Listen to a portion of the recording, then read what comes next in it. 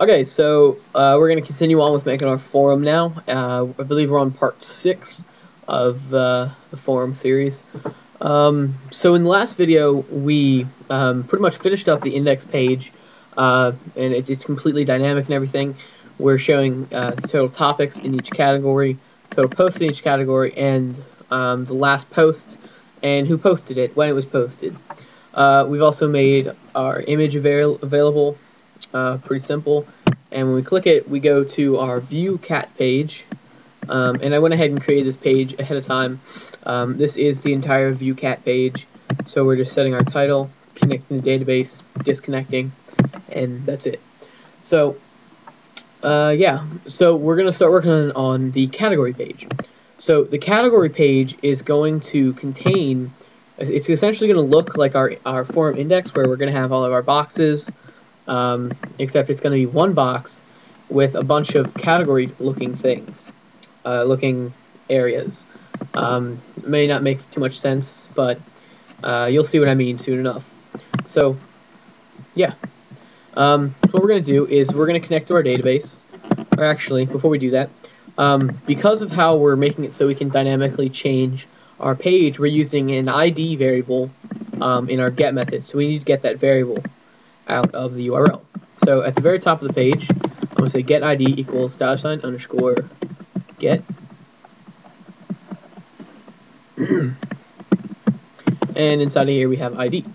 So we're getting our ID out of the URL, and what we need to do is we need to connect to our database, which I've already done, and we need to run a query. So our query is going to be select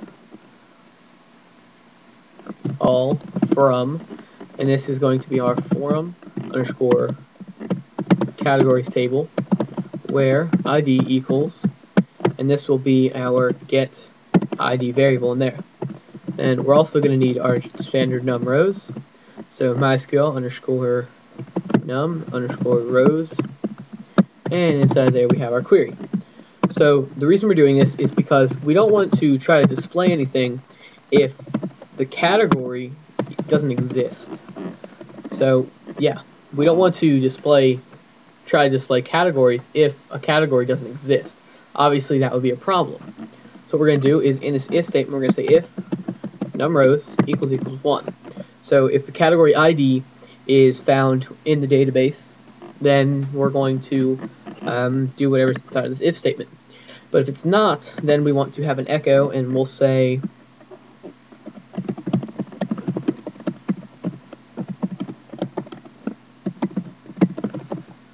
whoops. So an invalid category ID was provided. And later on, we will change that message to show something else. So for now, if we upload the view cat file, and then after a little bit, if we refresh the page, you see we have no change. It's also because it didn't upload.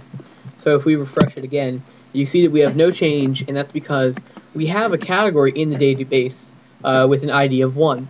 So say if we change this to 6. So we get the message, an invalid category ID was provided. So obviously that's working. So what we want to do is change this back to 1. And after we change it back to 1, let's go to our view cat file. So inside this if statement right here, what we want to do is we want to have our start _ forum function called, and that's so we can begin displaying it, our forum category and everything. And we'll go ahead and just put in the end forum. That should be forum. So just to make sure that this is working, I'm going to upload the view cat file again and refresh. So we have our box being displayed there. So what we want to do is in the forum.php file, we need to grab this code right here, this echo, right after we have our start forum. We need to grab that code and put it in here. And then we're just going to reverse indent just to make it look real nice. So we have our text in here. Since we already have that coded out, may as well save some time. So our text is going to be our category name. And the reason I'm just putting this in right now is just to prove that we're getting all of our information. So we have to get our echo statement right there.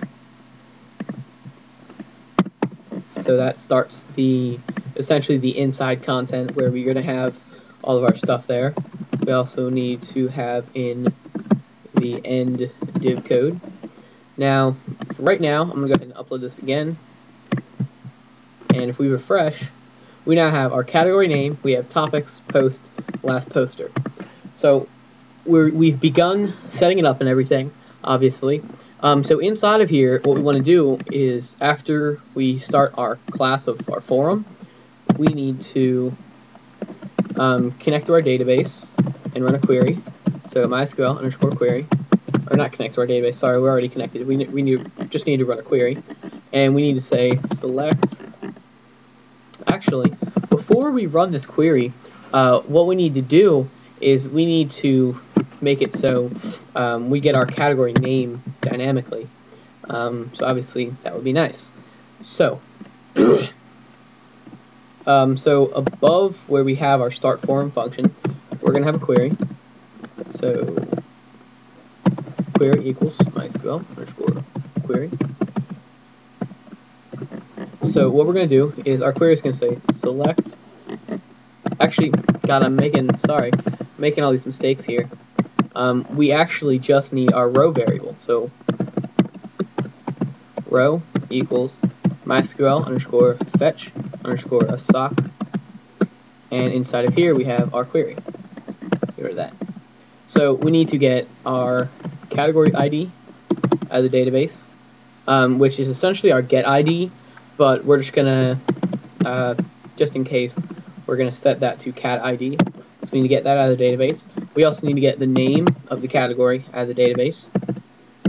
And if we change our category name text that's down here to cats underscore name, that will make it so whatever category we're in, the text will be set there. So we're in the announcements category. So obviously that's working. Let's see, what other information do we want? Let's actually go ahead and actually, no, we're not going to do that. So yeah, we're getting our category name out of the database. Now what we need to do is before we run this query and actually do anything, we need to create our new table in our database that will hold all of our forum topics. So we need to create forum underscore topics, and if we go to our forum.txt file I've got, we need 1, 2, 3, 4, 5, 6, 7, 8, 9, 10, 11, 12, 13, 14, 15. So we need 15 fields in here. So what I'm going to do is, once this is done loading, I'm going to pause the video and I'm going to enter in all the fields, and then I'll go through and explain. Okay, so I've entered in all the information that we need into the database, and the first thing I want to say is we got our ID, which is set to a big int and is also set to a primary key and auto increment. It's very important you do that. We have our forum ID, the forum name, kind of self-explanatory. It's essentially the same information we're going to have in our forum underscore forums table.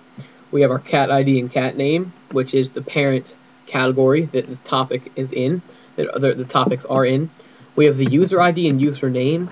The user ID and username are the values determining who was the person who created the topic. Then we have our username.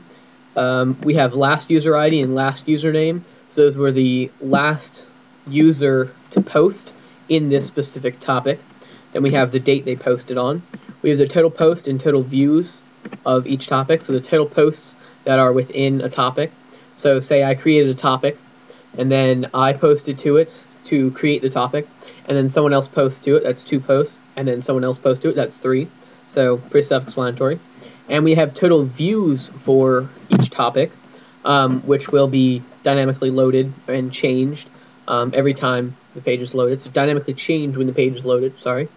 Then we have post rights, view rights, and date. The date, pretty self-explanatory, the date that it was added. That's just for personal preference, I guess. Post rights are